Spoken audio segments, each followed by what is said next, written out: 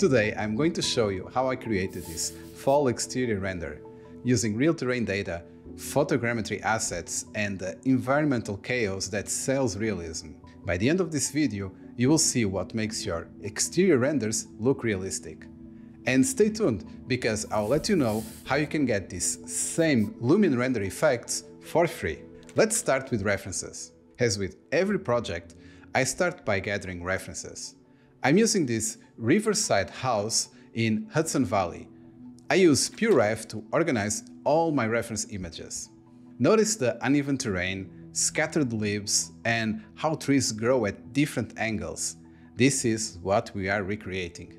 So the house is in Hudson Valley, New York, near a river. Instead of finding the exact location, I selected a similar area, copied the coordinates, and paste them into Lumion's OpenStreet Maps.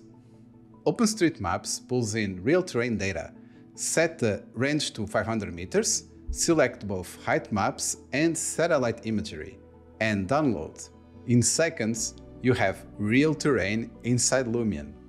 Now, just disable everything but satellite. Place the 3D model, go to Terrain mode, and use the lower property to prevent clipping. Set basic colors first, no textures yet. This helps me see what works before committing to materials. Pause here to copy these settings. Next, composition. Setting up cameras now means we only detail what's visible in frame. Aspect ratio 3:2 horizontal, focal length 24 mm at 1.2 height. This gives a natural viewpoint and shows how the building sits on the slope. Then I add the 2-point perspective effect. This makes all vertical lines parallel. I will store the camera position by clicking on the icon Store Camera. For the second camera, I'll set it to 15 mm with the same aspect ratio, but I will click this icon to make it vertical, ideal for social media images.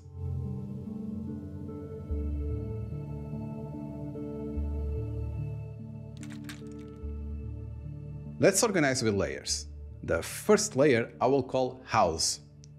The second layer, I'll name it Background. Add a circular tree backdrop to break the horizon line. Find these in Objects, Backdrops. I will now add a third layer called Bushes, and I will use the Line Placement tool for this. I already have a couple that I like for this project, and you can pause the video and copy the list from here to add to your own favorites. This tool allows me to set a large number of items along a path, which I can easily control the position and randomness properties. After setting up the bushes, I selected all assets inside this layer by double-clicking the layer and then clicking this arrow icon. Randomize size and rotation. Nothing in nature is identical. This breaks repetition. Next, I'll add a new layer called Background Trees, and I will add a set of trees that are quite light resource-wise.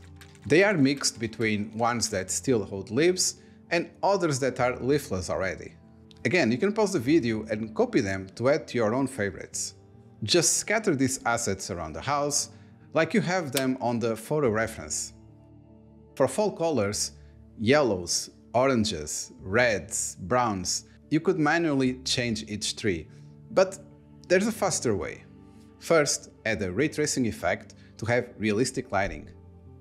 Next, let's add a color correction effect and disable auto exposure. I want to control this myself and not have the camera always updating the brightness. Then add a real skies effect, which contains 360-degree images, also called HDRIs. I will select this one from the Morning Sky section. Adjust the light to have one side of the building in shadow and adjust the sky and background brightness. After doing so, head back to the color correction effect and adjust the exposure. Add a bit of contrast, increase the highlights and the shadows slightly. decreases saturation to about 90%. Lastly, on the LUT property, select the golden hour one and adjust the intensity.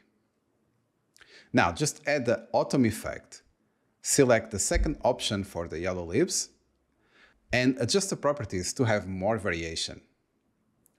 Here's the before and after.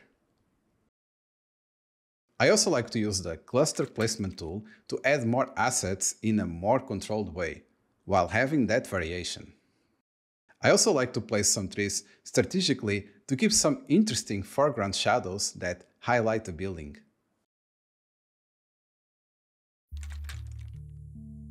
Let's add story through the foreground. Search photogrammetry to find high-quality scan trees. These scan assets have real imperfections, exposed roots, bark texture, perfect for foreground where the camera sees every detail.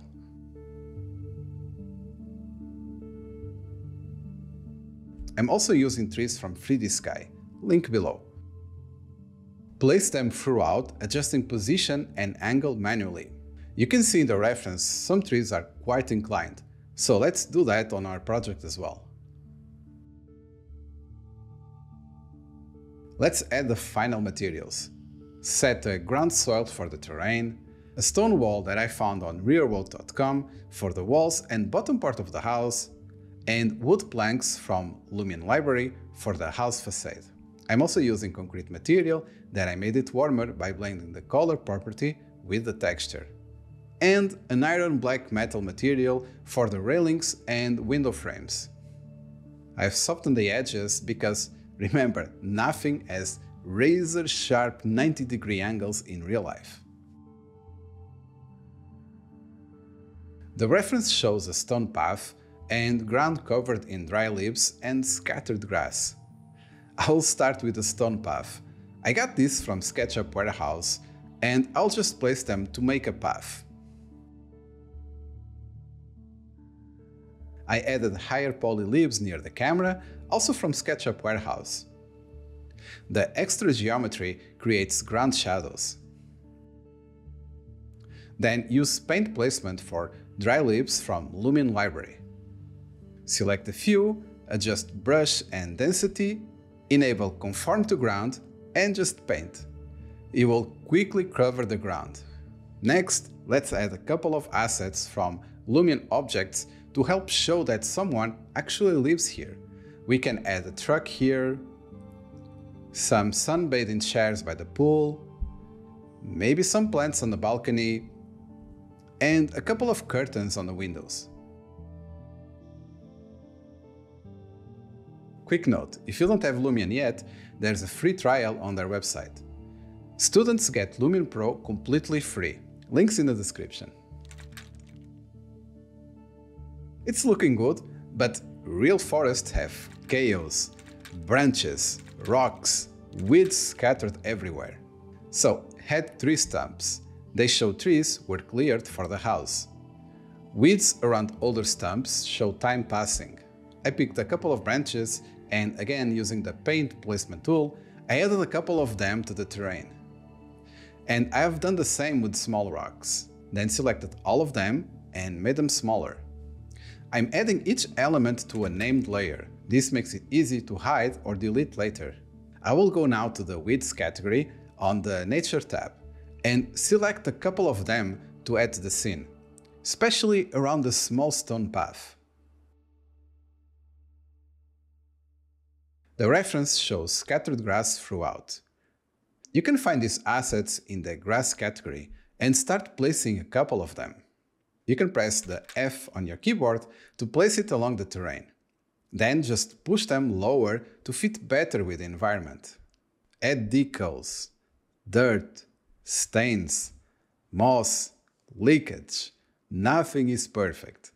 Finally, foliage particles for falling leaves and birds in the sky for life. And if you want to dive deeper, I have a complete step-by-step Lumion course, link in the description. Now it's time to finalize our render effects. And remember, you should follow this step-by-step part, but you can also download the fall effect file from the description below. Lumion is helping me share this content with you, so you'll find these files on their website. For atmosphere, add fog, increase density, adjust fall-off, add warmer color, and tweak brightness. Next, camera imperfections. Add bloom to blow out highlights slightly. Vignette darkens the edges, mimicking lens curvature. Chromatic aberration adds color fringing around the corners. And add sharpen at 10% for extra detail. On the ray tracing effect, add 128 samples as a minimum for exterior scenes with 8 bounces. Activate denoiser and firefly filter. Now let's render. I'll enable depth map and material ID. These are useful for post-production masking. If you have a slow machine, use AI Upscale. It renders up to 5 times faster. I'm also uploading to Lumion Cloud to keep my projects backed up. In Photoshop, I use Camera Raw filter for color and level adjustments. Next, AI Upscaler for vegetation detail. Bring it back to Photoshop as a new layer, keep the best areas, then add 0.4 pixels Gaussian blur. This helps break the super sharp effect that all digital 3D renders have. In real life, nothing is so sharp. Add camera grain. We are used to seeing camera imperfections. That's what makes it look real. And for a quick animation, use KlingAI. Here I uploaded my render and give a basic prompt. The camera zooms in, birds flying in the sky, ground leaves slowly rustling in the wind. Now I select the duration and click to generate. Just wait 1 or 2 minutes and you will have a final animation.